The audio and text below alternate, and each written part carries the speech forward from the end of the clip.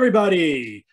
We have a great week of programming for Let's Do Lunch. As everybody knows, this is our season 2, and we are actually coming to an end of season 2. This is our last week before we take a little break before we will start season 3. Let me remind everybody that we love to know who's here and to get you guys going in the chat. So please introduce yourself in the chat. And when you do that, make sure to change the drop down to all panelists and attendees so that everybody can see your posts. And if you have questions during the panel today, put them in the Q&A button just to the left of the chat on the bottom nav. As Monday always is, it is our Business of Streaming Day. And as a reminder that streaming truly is a global business, today's topic is Culture Matters. And we have a fantastic guest with us today to have a discussion about global content and the importance of cultural adaptations. Teresa Phillips is CEO of Spherex. Welcome, Teresa. Hi, Ned. Happy to be here. Great to have you on the show. And our host, Colin Dixon. Welcome, Colin. Colin is CEO and Chief Analyst of nScreenMedia. Thanks, Ned. I'm so glad to hear that we got renewed for a 3rd season. We're back. Since we're in the 3rd season, does that mean I get my agent to negotiate a higher fees? Well, let's talk off camera about that. All right, have a great show, guys. Have a great. Thank you, Ned. Thank you.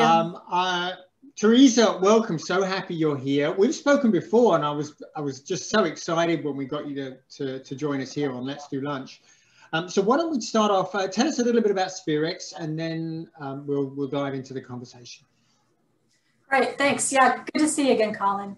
So Spherex is a company. We're a B2B company. We're in the media and entertainment industry exclusively, and we help everyone from content providers and distributors and streamers, streaming platforms, help them culture fit their content to almost 250 countries and territories around the world.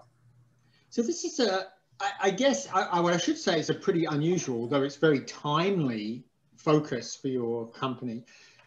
How did you end up there? This is a very interesting place to end up. Yeah, well, I've worked in media, at the intersection of media and technology for a couple of decades. And so, I've always had an interest in culture. And so with OTT and streamers having to distribute internationally, it was an opportunity for me to kind of blend my background and interests with technology. And our team had, a lot of deep domain expertise around metadata and internationalization. So it was just a great fit. So I think maybe you should talk a little bit about how you go about with building the cultural database and that general approach. And this database, really, it's fascinating. I think it's probably unique in the industry. So tell us a little bit about how you create that database, and then we'll talk about how you go about and use it.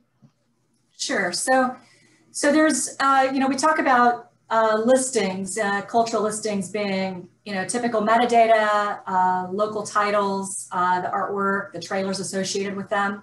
And so up until now, we as an industry have localized, meaning we've adapted content to a particular region. So mostly the language through audio dubs and subtitles and, local art. But we didn't really culturalize. So culturalize means adapting the content to the viewer, one's culture. So that's independent of a fixed geography. That dimension can be attached to the content, of course, to figure out what content is more culturally similar, as well as to the viewer, what is their primary culture. So we have, for a number of years, and working in metadata and with listings, we've been able to acquire a database of about 25 million global titles, and are able to, what we call, culturalize those, make them appropriate for various cultures around the world. So very timely product. I know this has been in the works for a long time, but as you mentioned up front, big globalization move among many of the services out there. So I think it's probably fair to say that it's been a busy time for Spherex. Yeah, absolutely. I mean, especially with the pandemic, right? With home entertainment being up, 30%. So it's one of those where all boats rise. And so we've been a beneficiary of that. But just with the enormous amount of content, tens of billions of dollars being spent on original content by the big streaming platforms, there's a lot of consolidation, as you know, in our industry. And then just with the enormous growth of consumer subscribers worldwide, we're going to be at like 2 billion in the next few years. So it's just exploding. Right. So I think, as you mentioned, we're probably all familiar with internationalization, but much less familiar with culturalization. So perhaps you can sort of walk us through why it's needed, and then we can talk about how you go about doing it. Sure. Well, so kind of culture is our operating system, right? So it controls how we think, how we express our emotions, how we communicate, how we behave. And so every experience we have comes through our cultural filter, right? And so it's, in classic communication, when somebody wants to communicate, they, have a message, they encode it, and then the receiver of that message then decodes it and then, interprets it, right? And they interpret it through their own cultural lens. And so if you have a story or movie or TV show and you don't have the context right, or if you don't have, you're not using props and things that have meaning, you could either lose your audience altogether, or you could offend them, or you could create, controversy. Like as an example, I was just reading this week in Ghana, there was the regulator put out and said anybody who submits a title without preview would be subject to up to 5 years imprisonment. And the reason is that these two 10-year-olds supposedly or allegedly killed somebody else, another teenager, over money rituals. So they'd watched this TV show on get rich quick, how do these get rich quick schemes.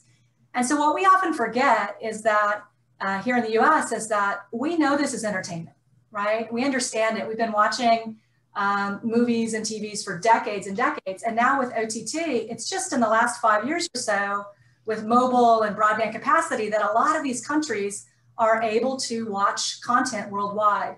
And so we just have to be mindful about how we might perpetuate stereotypes or how we might exploit minorities and just be culturally sensitive. Right. And I remember when Netflix first announced it was going global, it was actually quite quickly banned in a couple of regions. I think one was Indonesia, and I forget where the other one was. And it was because basically they were bringing content into that culture that just was a very, very poor fit. So how do you go about helping companies not make that mistake? Sure. Well, we started out with what's called content classification. So it's determining the appropriate audience suitability or age rating for a title. So just like in the US where we have, say, the MPAA, where we have, G, PG, PG-13, rated R, et cetera. Many countries around the world, about 50 to 60, have their own classification systems. Now, the classification systems vary, considerably across culture. In some cases, like in the Middle East, there might be a title suitable for everyone or age 16 or 18, right? There's not a lot of levels. In other countries like Europe and France, it might go age 10, 12, 14, 16. And then underneath those, the classifications, the age classifications are what we call classifiable elements that's also unique to each culture. And it's things like, bullying, violence, sexuality, nudity, profanity, all those kinds of things. And it differs quite a lot what's acceptable and not acceptable across cultures. And so it's pretty difficult. What we did, how we started was we kind of data mined all the legislation and child exploitation laws in countries where there was explicit guidance and laws and policies. And then we also, we listened to all kinds of tapes and everything. And then we created this, our own taxonomy and dictionary around culture, and we codified that and then ultimately embedded it in systems because we knew that humans alone couldn't do this at scale. And so that was kind of what we set out to do. But it was a Herculean task, not only because a lot of these customs and laws were written decades ago and didn't anticipate, access mediums like mobile and OTT and things. It was written for film exhibition or for broadcast television. So we had to kind of make allowances for that in this new environment. But yeah, that's how we got started. And this is perfect use case for technology because it is a classification system, right? So there is a right answer, except for the countries where they censor, of course, meaning you have to edit the content. But that's how we got started, and have evolved quite a lot since then. So give me an example of how you worked with a company to get things right. I think I remember you telling me one about it took like 2 or 3 different attempts to get something past the censor. Do you remember that example? Well, when we started, we were working with studios and submitting titles for theatrical release. So we worked with about 20 different regulators worldwide, and they were experiencing an influx of content on streaming devices, right? And so many of them either didn't have the staff, didn't have the technology to be able to keep up. And so we were able to negotiate with them to allow us to kind of write on their behalf, or, ensure them that we could, that we would thoughtfully consider their rules and things. And so they gave us that permission to do so. And then there are others that just can't keep up, right? But yeah, we have worked over time with a lot of the big streaming platforms to help them do compliance edits. And we work with the regulators, on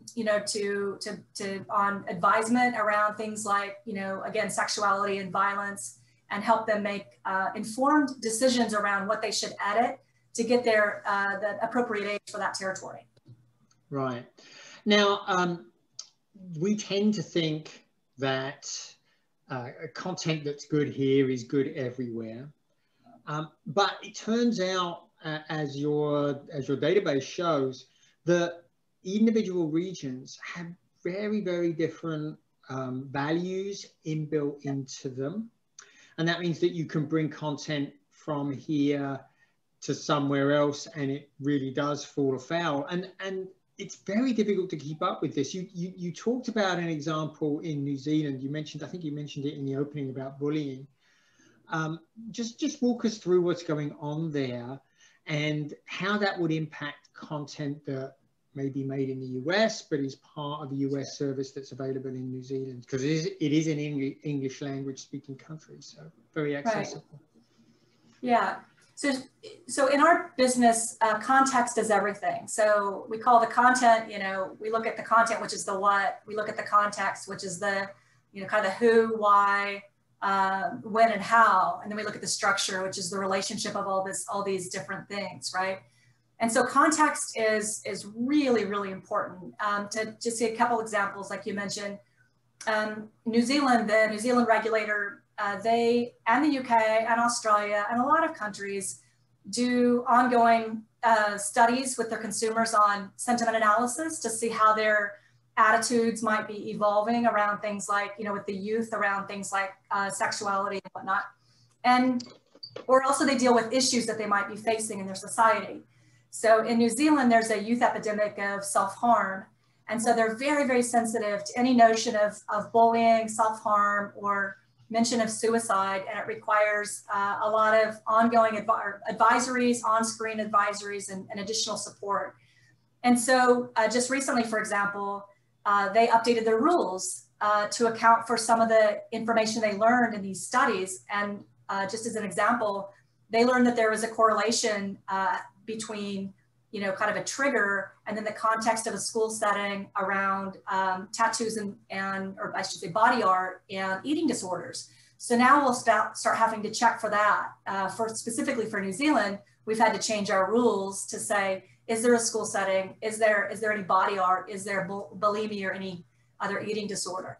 And there's just lots of examples like that that are happening all the time. So as a content creator or content aggregator and distributor, when is the best time for me to work with Spherex to figure these issues out? And it sounds, actually from your description, it sounds like it's an ongoing process, but maybe a good place to start is, when is the best time for me to engage with Spherex to check my content, or, when is the right time? Sure. Yeah, so it's evolving. It's kind of like pay now or pay later, right? Just like if you think about the area of in software development, QA automation, if you can, the earlier you detect a bug in the product, the more likely it is that it won't, propagate. Same thing here. The earlier in the production cycle that you start to account for culture and how it might be received or interpreted, the faster time to market, the fewer number of edits you have to make, and obviously it helps keep your brand safer. So in some clients, we work as early as a script. Others is a kind of a scene that might be cut, a cut scene. And, you know, we call that content analysis. We have a new product called Greenlight that actually it looks at an early release and will timestamp different cultural sensitivities. And so what we have in, you know, I'd mentioned that we've gone quite farther than classification. So we have this concept of culture mixing, and we look at cultural proximity or distance between cultures when we advise our clients and help them know that, you know, these cultural artifacts, whether they might be religious or an event or a behavior or something, and where it's going in another culture and how that might be received, if it's complementary or if it's conflicting or it might contaminate the culture, things like that. So the earlier the better. Most of the time we work with them in post-production and in distribution, obviously. So if I'm working with you pre-production or during the production process, you can give me a sort of itemized list of, look, these things that you say you're going to, you know, you're releasing here and in these regions. Here's an itemized list of things that we think would be problematic. So I have an opportunity then to maybe reshoot a different version of that scene or handle it a little better. That's correct. What do I do about library titles? What are my options there? So first of all, how do you go about detecting what's going on in those library titles? And then we can talk about fixing them. Sure. Yeah, so you're right. We just talked about original content where we screen that. Library titles are characterized by titles that have already been out in a market, one or more markets for some period of time. And so what we have are market signals, right? And in that case, it's mostly distributors or streaming platforms that are relicensing these titles from, say, the UK, and they might be going to Australia or into the US or any other country. And so then we use the same set of algorithms that we've originated using our content classification system for original content. And we data mine market signals. So we'll look at, you know, in country, we'll look at, you know, user reviews and all kinds of anything that's been written about those titles. And then we can, you know, apply our algorithms to be able to data mine the appropriate age rating for them. Okay. And so once I've identified these, what are my options? I mean, have I just got to start putting beeps in, or how do I handle them? Yeah. In the library. One other thing, remember that this is also where our large catalog comes into play. We just did a big backfill project for one of the streamers, and we had, you know, tens of thousands of titles, and we ended up, and it was for like 19 or 22 countries worldwide. We ended up having 82 to 84% of those titles in our database already, the local ratings and everything. So that allows us to, a lot of information that allows us to then data mine them for new territories. So then, I'm sorry, I just lost track of your question. What was? So how do you advise people to fix the problems in those library titles that have already been shot? Yeah, so the Greenlight product is really, it helps them look region by region, or helps them understand, you know, the fewest number of edits they can make to reach the largest audience, right? So we apply demographics to it as well. And so where do they get the biggest bang for their buck? They also have top markets, you know, top 25 markets that they care about. And so we can advise on not only the different events that they can edit, but also, you know, just let them know each country, whether it's a close-up of a camera that they need to change, or what it is that they change to pass that hurdle to get that target age rating. But ultimately, it's a business decision as to what changes they make, unless it's a censorship country, of course, where they might be banned. Right. Right. But is this a long process? Is the analysis of the material a long process? No, not at all. I mean, we have standard SLAs, of course, you know, but yeah, we've done kind of near real-time assessments for, you know, concerts and things of that nature. So we can pretty much turn these around pretty quickly. Wow. So you can catch wardrobe malfunctions and so that type of thing, that or maybe even costumes. So what are you analyzing there? It's really interesting. What are we analyzing? Yeah, in the real time. So it depends on the media. Sometimes it's an interview, right? A celebrity interview. Other times it could be a music video, and other times it could be a live event, live sport event or something. And so those are kind of near real time that have or a lot of things are event driven. If something happens in the world and one of our clients might want to get that out quickly, then there's really fast turnaround in terms of understanding the efficacy of the title worldwide. So when you come back with recommendations, are they? This is just. I hope this is interesting to the audience. I know this is very interesting to me. But do you grade? Do you sort of give a grading, like this is an absolute no? This looks problematic. This could trigger a problem. Is that the way it's sort of an ABC ranking or something like that? So in countries that have classification systems, it's generally each of these events will rate according to the age. And so a lot of times, providers will they'll want their title to hit an equivalent of, say, a PG-13 or a TV-14 level audience worldwide. And so they're able to then, we have all these classification systems worldwide normalized into audience demographic bands. And so we have like kids, young adults, teens, et cetera. So they choose their target audience, and then above that horizontal threshold pop up all the events, and they have a lot of just information about it. Now for countries that have kind of a binary go, no go, like China, what we do is we apply kind of the modifiers around a risk. So we'll say, it's, moderate risk or, high risk. And then we have what we believe is the line that something would be banned fully. Wow. So, man, I don't know how you keep up with China. That seems to be a constantly evolving market. Yeah, well, China's interesting. We're just starting to do China, by the way, but what's interesting about China, but also a lot of other countries is, even though they may have explicit rules and laws on the books, they may or may not practice those laws consistently. And then also there's catch-alls like, defying moral order or, putting the state in a bad light. So there's this catch-all bucket. And it's something funny you were talking about earlier with culture being so different. I was remembering in Titanic, China actually, the nudity where Jack's painting, you remember painting the picture of Rose in the Titanic? Oh, yeah. And China censored that.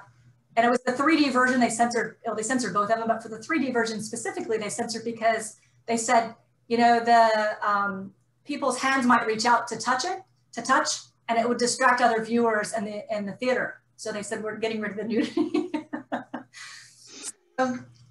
So there's just a lot of, you never know what people are going to come up with, and we just have to deal with it and adjust. But yeah, there's an ongoing debate in our office about when do we change a rule? If a rule has been kind of, not consistently applied, when do we actually change the system as opposed to, training the humans around the judgment and things like that. Yeah. I just want to drop in a quick question from Ellie McNeil. Thank you for entering your question in the Q&A window, Ellie. She wondered, you said about real-time processing. She's asking about the latency in that processing. How far behind the real-time can you be? Well, it depends on what it is, and because if it's not required to be near real time coming out, then we'll usually have an hour or two, right? But that's also the dependency on our client. But generally, we can turn around a title and rating it. I would say like 2x the runtime. And so if it's say an hour event, then in 2 hours, if we're focused on it, we can turn it around. Okay. So it's more for replay of the event than censoring in real time. No, we're censoring it in real time, but it takes us like an hour afterwards to just make sure that I see. This is for worldwide distribution, right? So we have to make sure that everything's properly accounted for and classified, and then we got to package it and we got to send it through XML or however we do that. So it varies. Got it. So one of the things that you are using in the back end is AI and machine learning. Talk to us about how you're using that. I think you're using it in a couple of different ways, right? Right. Yeah. I mean, we started using ML in our machine learning in our systems from our catalog content, right? So that our systems could get better. But then specifically for AI, we have a multimodal AI system, and we initially developed it to accelerate this content screening because we're the only commercial providers of local age ratings, right? And worldwide, I mean, the regulators are doing it, and we have a vision of being able to kind of decentralize it. And because it is a regulated, content's regulated, allowing third parties to use our tools or local regulators to, have decentralized workforce and things. And we knew that we needed to scale it. So we created a multimodal AI system. So we account for the audio. So it looks at, the music, the sound effects, the tempo, the pitch, all those things, and analyzes it. And so like if you think about Jaws, for instance, like boom, doom, doom. So we know when something's going to be coming, right? So, as it turns out, the same musical composers score a lot of the Hollywood movies. And so they use kind of the same musical composition to evoke similar emotions in us, as drones sitting there watching movies. So whether it's, humor or anger or suspense, our system can detect what the pattern is of that music, and then we can kind of predict what that emotion is, the anticipated emotion. And then we also have learned, like, what they'll do is they'll replay the same set of chords when they're trying to do flashbacks and things like that to evoke like nostalgia and stuff. So that's kind of music. And then we also use computer vision to look at the video. And then we use NLP, natural language processing, to look at text and also, which is the dialogue, but it also includes the props like the doorbell ringing, dog barking, things. And then we combine all those three things, because that's really where context comes in, so that we can then use that to predict what the events are, to predict the scenes, to understand the context around those scenes. And so that's what we developed. So how can we use this database that you've created? It seems to me like it's tapping into something that's very much a problem right now. There's a lot of cultural sensitivity going on in all parts of our industry. So how can we take your database and your rating system and your cultural identity system, how can this best be used in the industry right now? Yeah. So I think, going forward, it's about, like we started with culturalized listings. So I call them exhaust products, but one of the exhausts or the benefits of this AI system we built, which wasn't planned, was it creates a unique digital signature. So we started to see the AI engine start to score these titles. And then we said, okay, let's extract the kind of the signature, and then it generated trailers for us. And so the trailer wasn't intended to be promotional, so it's not like 3 minutes or 2 minutes. Some of them are 5, some of them are 8. But when you look at them, it was actually extracting and identifying the key cultural artifacts and the theme for each of these titles. And then with that, we were able to create a digital signature. And so, and then of course you can cluster titles now, similar titles. So all that feeds back into our big database, right, of titles. So the goal is that in the future, we'll have a very large database of culturalized listings where the artwork is specifically chosen for that culture, where the trailer is generated for that culture, and where each of those titles will have its own digital signature, so streaming platforms can improve content discovery around the world. It seems like we're sort of at a very rudimentary stage in handling this type of thing. I remember Netflix a couple of years ago got into trouble because some young woman said that their system was racist because it was pushing pictures that were culturally the same as her, but not necessarily relevant to the movie at her. So is this the type of thing that you can really help us out with and do a better job with? Yeah, and you're right. There's speaking of Netflix, there's a really good documentary called Coded Bias. And so it explains all that, how bias can be built into these systems unintentionally or intentionally, I don't know which.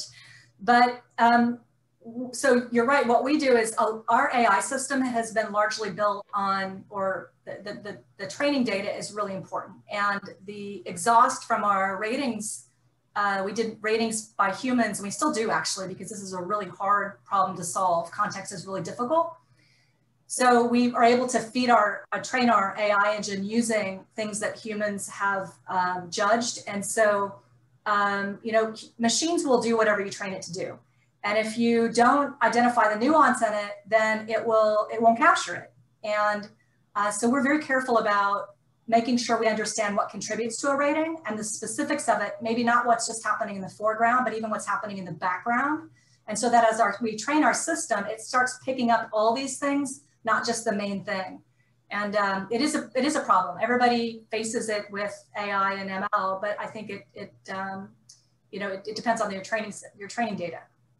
Are there some cultural issues that are much more difficult to handle than others? I mean, I'm thinking like nudity. Yeah, there's definitely different attitudes towards nudity, but there are other things that are maybe more subtle, like LGBTQ issues. I mean, talk us through, are there some areas that are just really, really hard?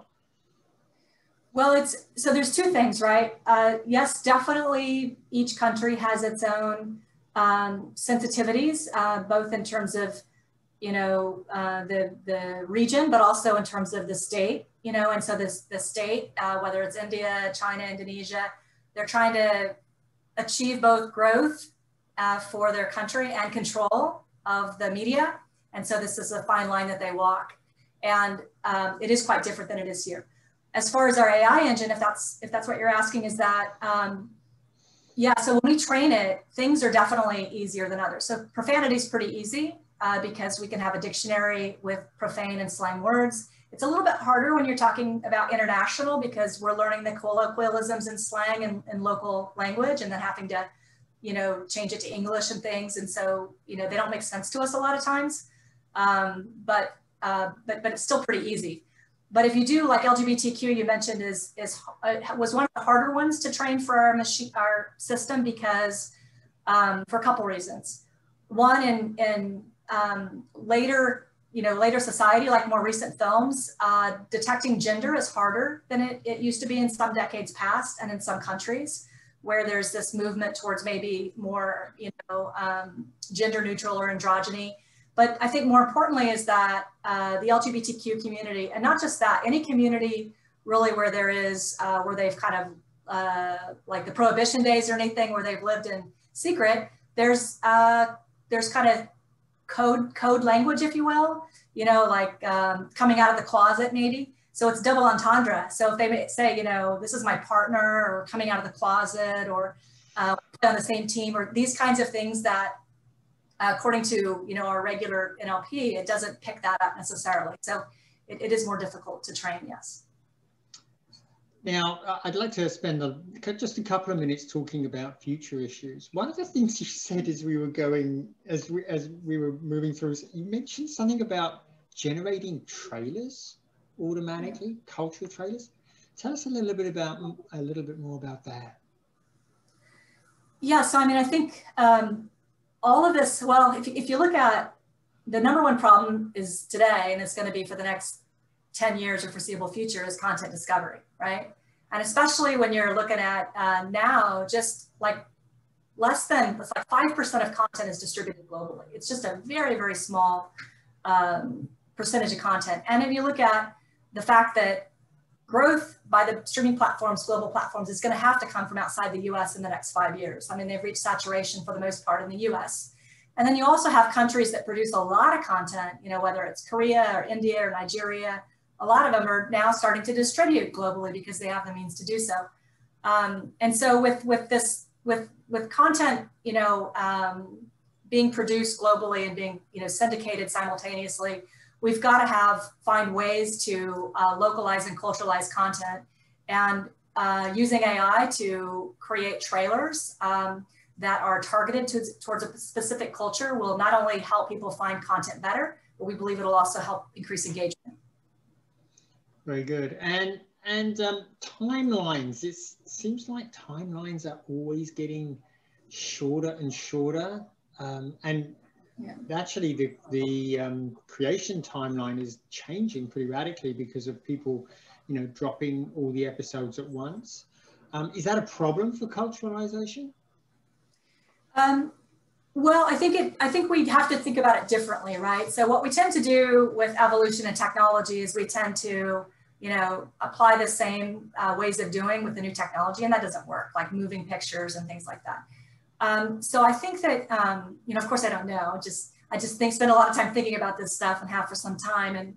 But I think that it's going to be we have to do more adaptation than what we do today, but it can't be in the same way that we license today. So in the theatrical business, and even in streaming for that matter, they option or they license content to other countries for remakes or local adaptations. Well, I still think that's going to happen, but I think it's going to be, we have to figure out how to templatize it almost, and so that these adaptations can happen in parallel to the main title. And I'll give you a couple of reasons why I think that. One of them is that, when I was in the service many, many moons ago, I was there serving at NATO during an incredible period of history, which was the ending of the Cold War. And two things, a lot of it, affected me obviously and informed kind of how I think, but two things that are relevant to this. One is when the Berlin Wall came down, and we were able to, as GIs, were able to go to they flooded, East flooded West Germany. And then we were able to go to countries like Poland and Czechoslovakia. It was still Czechoslovakia back then. And two things. One is that they were handed out at the bus stations and the train depots and things. They were the people handing things out, and they were Harlequin romance novels. And if you remember Harlequin romance, I remember when they cost 25 cents, at the grocery store. And I think they started in the UK. But anyway, they figured out a way to do what they called back then trans editing.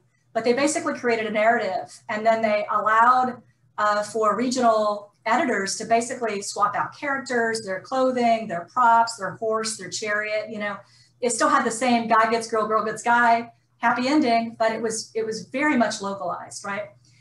And then if you fast forward there a little bit, and you look at like telenovelas, which are Latin American soap operas, and you look at the format in TV over the decades that has really been successfully adapted. It's been, the unscripted programming. It's been the soap operas to some extent, the game shows, the reality TV, and they're completely localized. They're licensed, but they're completely localized, for culture and whatnot. And so I think that that's the same thing that's going to happen with streaming platforms, is that they will have to be localized. They'll have to be culturalized, but it can't be this linear path of optioning and licensing. We'll have to apply technology to figure out what are the cultural artifacts in each of these, shows that might be problematic culturally, and then how we can address those in regions. And the last thing I'll say about that, which is another part that's pushing that forward, is if you look at Europe, for instance, with the AVMS, which is the Audiovisual Media Services Directive, AMSD, it's a new law there that, they've already instituted the 30% quota has to come, every platform has to have 30% of their platform in local content. But now they're instituting 25% of the revenue has to be, spent using local talent. And you got countries like Indonesia where the local retailers are saying there's not a level playing field with these, and they're just pushing their own governments to draw a line. So there's a lot of push and pull and a lot of new energy around getting local talent. So I think that's kind of what's going to happen. Adaptations, but done, instigated by technology. Yeah, so, this new European rule, I'm not sure it's going to have the desired effect. I think it's having it's causing other problems in the European market. But anyway, I think we're just about ready to go to audience Q&A. I want to make sure we get those questions in. So if you have a question for Teresa, please enter it in the Q&A window right now. And Laura, why don't we stick up the poll? And while you're thinking about your question and listening to us discussing the questions, why don't you fill out our poll? We're on a few subjects that we've talked about this morning. So I think let's try Adriana Shaw. She's asking, is it different to work on documentaries than narratives? Is there a big difference between genre types? I would imagine There's so. a difference. Well, there's a difference in that in many countries, documentaries are not classifiable, meaning they don't have to have an actual age rating. And then also where in countries where they are required to have age ratings, they're a lot more tolerant of things when it's because it's demonstrated as educational, and documentaries generally aren't, they're not, excessive or explicit for the most part. So yeah, they are treated differently. Okay. And another question from Ellie McNeil. I think we've covered some of this, but it might be good to reiterate. Do you ever experience technical challenges when localizing content, perhaps missing assets limit when edits are feasible? What about music licensing? Do you also review those types of decisions? So I'm sorry, I didn't hear the whole question, but so, well, why don't we start with the first part? Do you ever experience technical challenges when localizing content? What sort of things trip you up? Yeah. So remember, we don't localize the content. We advise, we assign, we screen. Sorry, yeah, I think she meant culturalizing. When you're looking at the cultural aspects of the content.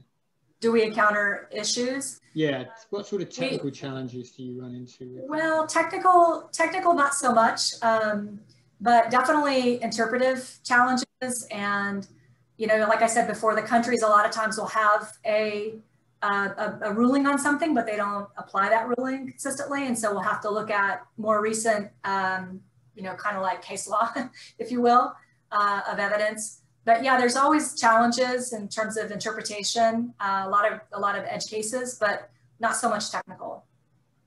And one of the things about this is it can be an iterative process, right? You gave a great example, I think, in Indonesia, with one particular scene where there was a couple and a fruit bowl in the background. And talk us through that. That's a very interesting example. Yeah, so with one client in Indonesia, they have a law about, public display of affection and then excessive affection. And so it took us a few edits to, remove the third person from the scene while this couple there was some spontaneous affection. And so the other people that were in the room had to leave. And then why was that? What was going on there? It's public display of affection. Oh, so, I get it. Yeah. So it has to be private. So so we had to remove the people from the scene, and then they deemed that one of the kisses was too excessive. That was excessive display of affection. So our client was like, well, how long can the kiss be? And we're like, we don't know. We just said that it's excessive. And then we had to remove all these additional props out of the scene that they didn't look kindly upon. So it became quite a pretty innocent treatment in the end. And that included a banana in a fruit bowl, right? Fruit bowl, yes. Fruit bowl had to go. Oh my goodness. Well, it sounds like the need for Spherex's service is only going to increase with the increasing globalization, Teresa. So I think you've probably got a pretty safe business going forward for the next few years at least, particularly with the amount of content that's being produced. So why don't we take a look at the poll, Laura, if you could take the poll down, and then let's take a look at the poll answers. Okay, so I asked how many foreign non-English movies or shows have you watched in the last month?